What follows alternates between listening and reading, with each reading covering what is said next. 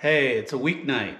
So this time of year is my favorite time of year, and it's one of those times of year where so many great recipes to share, and so I'm trying to squeeze in as many as possible between Thanksgiving and New Year's.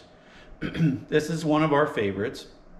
We're gonna make hamburger soup, but the twist for my smoke shack is we're gonna do it on the Blackstone. So this is gonna make a very big batch of soup.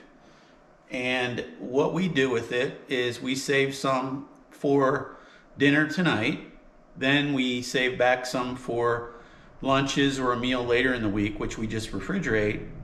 The remainder we put in 1 quart or smaller containers, and it freezes really nice. And then you can pull it out whether you want it for lunch or another dinner. It does really well with rolls. It's just a really good fall winter comfort food. So let's get cracking. I've got all the ingredients laid out that we're going to take out to the Blackstone, and starting with our hamburger. What we've got here is we've got 3 pounds of hamburger. I know it's a lot of meat. I like a lot of hamburger in my soup. And the way I mix this up is you're going to want 2 pounds of 93%, 7% lean. And then you're going to want 1 pound of ground chuck. And that fat's going to give us, a little bit of necessary fat in the soup, but the rest of the hamburger is going to be very lean. So that's the first step. Then we have 2 pounds, I know it seems like a lot, again, of tricolor cabbage mix, coleslaw mix. So this is got some nice color in it. I like to use the color. You can use straight cabbage if you want. And obviously, as I go through this, if you want to make a small version, all you got to do is cut this down proportionately, and it works perfectly. Okay, then next what we're going to do is we're going to have our frozen vegetables. I've got approximately 2.5 pounds of frozen mixed vegetables here. For our base, for our stock, we're going to use V8 juice. You can use the straight V8, and those, I believe, are 46 fluid ounce containers. We got 3 of them. We add spicy hot to ours to give it a little extra zing. Then finally, when you're all done, about 15 to 20 minutes before you're ready to serve for the first time, I always use Bush's original baked beans in this recipe, and they've never let me down. Finally, our condiments, got a little Himalayan pink salt, black pepper, basically salt and pepper. And then as I cook down the slaw, I'm using just a little bit of canola oil on the Blackstone. So what we're gonna do is we're gonna take our hamburger out to the Blackstone. We're gonna get our stock pot out there and get the tomato juice in that, get things going with the vegetables. You'll see it's all gonna come together great. Okay, we're out at the Blackstone. I'm gonna do a video to basically show you how I modified this green egg table to hold the Blackstone and how I've done it. But this is a really good setup. But let's get going. I've got it heating up. I've had it heating up now for about 15 minutes. I gave it a little drizzle of canola oil on my cooking surface. And I've got my stock pot over here in the corner ready to go. The first part of this is pretty simple. We're gonna add our V8 juice. And there is a lot of heat coming off that. Eventually we're gonna need to turn that zone down just to a simmer. And so we're gonna add, as I mentioned before, these are 46 fluid ounce V8 jugs, V8 containers, and we're gonna add 3 of them. And that's gonna be our soup stock base.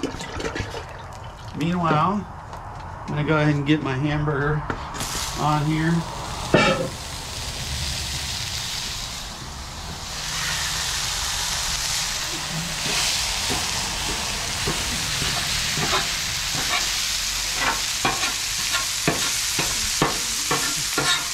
I'm gonna go ahead and put my hamburger press back here over the grease trap because I want to keep all the juice, especially that comes out of that 80-20 meat. I want that on the top of the Blackstone surface because it makes a really nice starting point for my cabbage when I get ready to fry up my shredded cabbage. So we're gonna let this go for a minute. And we're going to go back to our soup pot.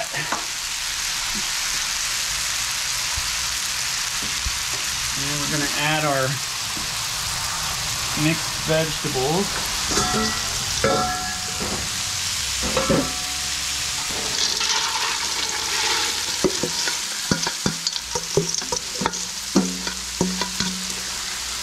Give that a little stir. And let that heat up.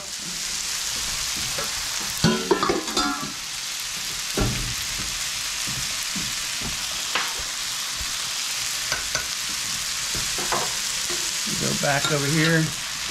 And we just want to brown up our hamburger before we add it into our soup mixture. Right here I'm using my Blackstone cooking hood. It really comes in handy. I'm going to go ahead and put that on my affiliate page so you guys can find it. It's just a super great thing to have with the Blackstone. I use it all the time no matter what I'm making. It gives it the ability to help your stuff cook down. And we're going to use that for a few minutes here on our hamburger. Okay. We've been browning our hamburger now for about 7 minutes.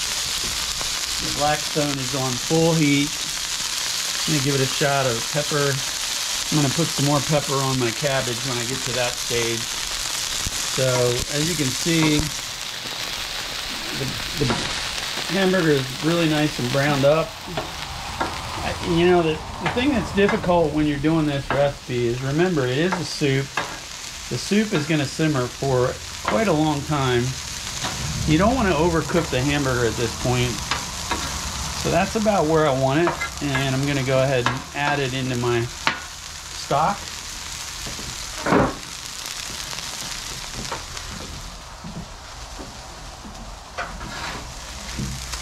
I can't say enough about these paddles. They're also manufactured by Blackstone. Really good thing to have. Make it very simple and easy. Alright, before any of that burns away, I want to quickly get my cabbage down because I want it in that grease. And then I'm going to give my cabbage a shot of oil to help it out. That's canola oil. You can use pretty much anything you want there.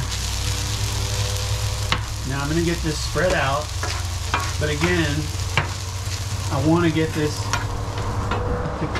to really fry down. Man, you can already smell the flavor of that hamburger juice coming up through the cabbage. It's a really awesome aroma. And I'm going to go ahead and put that under there for a minute. While that's working, I'm going to stir in that hamburger I just added over here.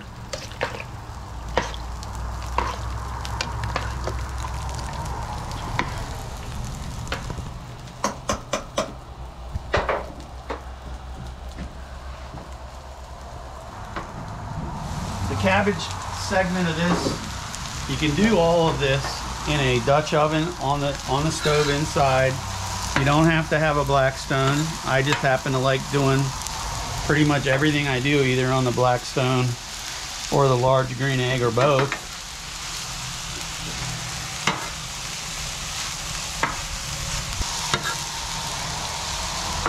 It's really cooking down really nicely. I'm gonna get all that nice and fried down. Fried down is the technical term I'm gonna use. Get a nice brown on it. Put the lid back on it. We're gonna let that go for another couple minutes and we'll check it here in a few minutes. All right, so it's been a few minutes. We're gonna go ahead and check our coleslaw mix, our cabbage mix. I love the color. I think that's just so much more entertaining than boring, straight white cabbage.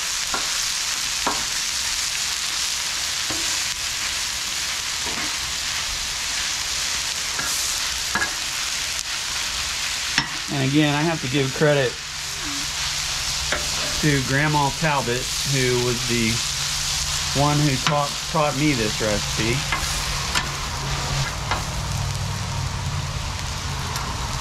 They'll need a little time.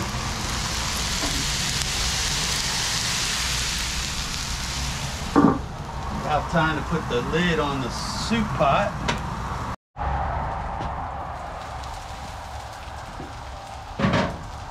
I always watch some of the cooking shows, some of the popular chefs that are on TV or on cable, and I see the amount of salt that they use, and I'm like, oh my gosh, I could never get away with using that much salt.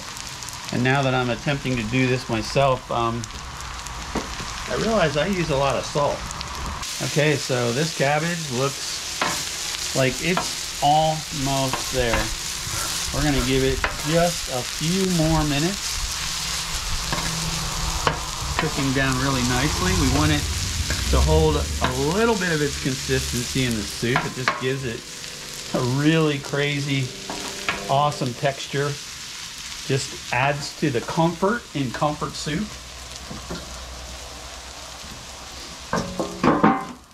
So we're gonna go ahead and let that continue to simmer down. We'll give it another 3 to 4 minutes. How about this? Let's just give it 4 minutes. And we'll check it back in 4 minutes.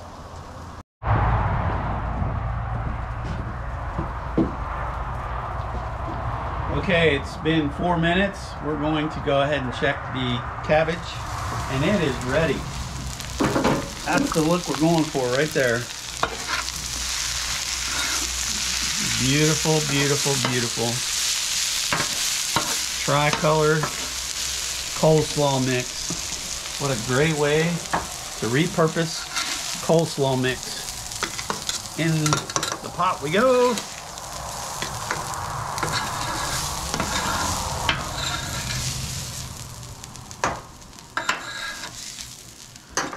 Over the years, I've done different variations of this recipe. I've used carrots, I've put mushrooms in. You can be creative. You can really kind of do whatever you want to do with it. Make it your own. Experiment, have fun with it. The basic stock is simple. Hamburger kind of lends itself to this red stock, and then the vegetables. It's truly a comfort soup. And that is the soup. Now, what we're gonna do is we're gonna let this simmer for quite a while, minimum of an hour. And we're gonna crank the heat down. I'm gonna leave it out here. You could easily just take it in, put it on your stove at this point.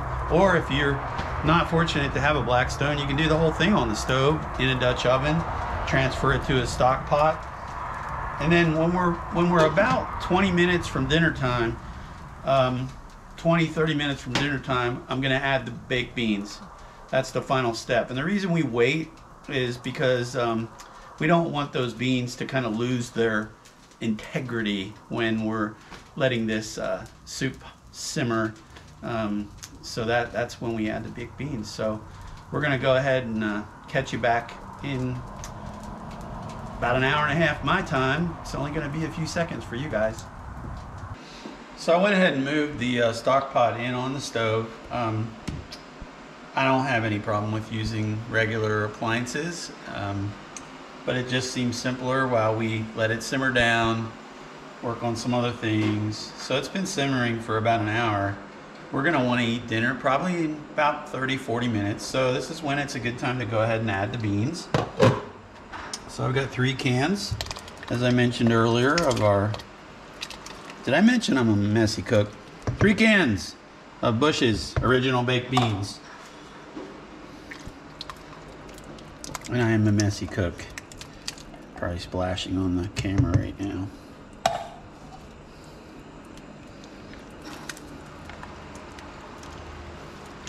So this soup has everything, as you have now seen. We're going to give it a little bit of a stir, and this has all the major food groups, and we're going to go ahead and throw some ciabatta bread, New York Bakery ciabatta bread, one of my favorite things in the whole world. We're going to throw that in the oven. when that's done, we'll be pretty close to ready to eat. Okay, the bread is ready. Ciabatta bread is ready.